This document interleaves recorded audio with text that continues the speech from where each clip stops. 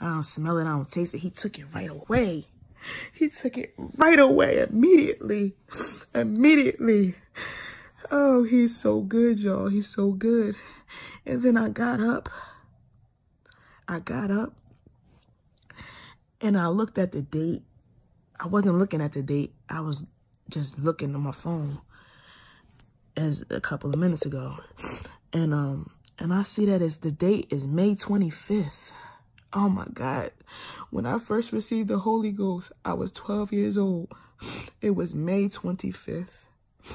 And I always felt like that was my holy day because years later, I received the Holy Ghost again on May 25th.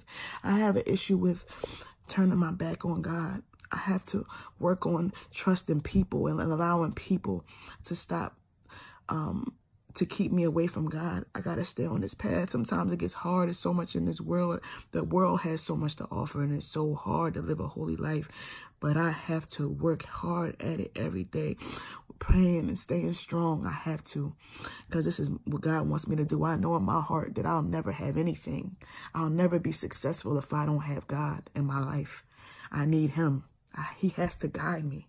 Without his guidance, I can't go anywhere. I can't do it without him. I can't. I've tried and I can't. Hallelujah. I just wanted to share that with y'all. I just couldn't believe that it was May 25th after I got up and everything was over. And I looked at that date and I saw it was May 25th. Wow. Wow. Wow. Just a few days ago, maybe last week, I was thinking I'm going to go to church and I'm going to give my life back to God. And it was like May 20th or something like that. And I was like, wow, it's so close to my day. It's so close to May 25th. And then here come May 25th.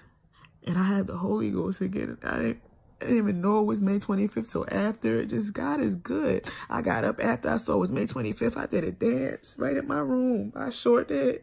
God is good. God is good.